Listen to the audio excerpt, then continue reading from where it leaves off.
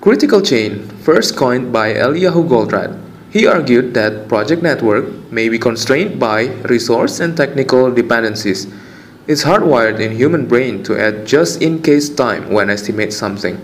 With all of safety time addition, why do many projects still come in behind schedule? The first one is Parkinsons Law, which clearly states that the time you have to perform a task is the time that you will take to finish the task.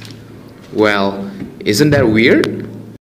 Self-protection is not reporting an early finish of tasks to the management due to fear that the management will reduce the time allotted to finish the same task next time, or due to peer pressure of avoid being named as a rate buster. Goldratt uses metaphor for project as relay race. The baton signifies a handoff of responsibility. If you drop it and the next runner is set up for failure, this is caused by poor communication and inflexible resource schedules. Excessive multitasking. Time is money. Then the biggest question comes, am I multitasking so much that slows down my completion of tasks? Resource bottleneck explains instances where the resources required are tied up in other tasks, leading to the delay of the project. Student syndrome, just like students who procrastinate their assignments. In project, the obstacles are not detected until you start the project. This creates a delay. To solve all of these problems, Goldratt came across the critical chain concept. Critical chain can be simply defined as the longest string of dependencies that exist on the project network of activities. We don't need to pad up all the activities. We need buffers. The first one is the project buffer, which exists at the end of the project and is given by 50% of the difference of critical chain with padding to critical chain without padding. The second one is feeder buffer. In order to prevent the critical chain from delay, buffers are added to the non-critical path wherever it merges with the critical path.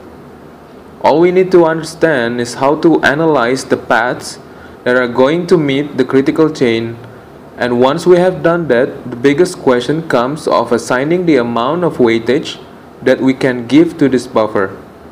Different types of projects require different weightages. Project managers generally assign a weightage between 20 to 30% in regular or commodity projects.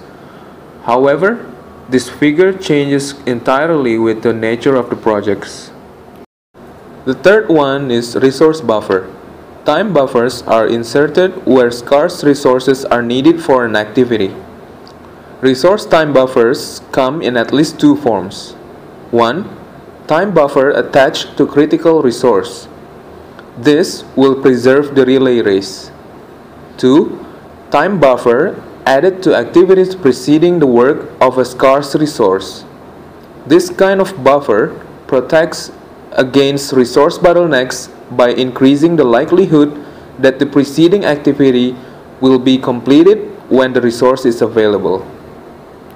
So, in case anyone still wondering what is the difference between critical chain and critical path, the key difference is that in critical chain we involve the resources that are performing that activity. So, critical chain gives us a better and clear picture than the critical path, as we are able to identify our critical resource and be more focused on that rather than each and every other activities happening in the project as a whole. However complex is the matter of critical chain, but in the end, it provides project managers a realistic insight to the time and resources that are needed during execution of the project. Analyzing and calculating critical chain helps project managers to allocate budgets accordingly.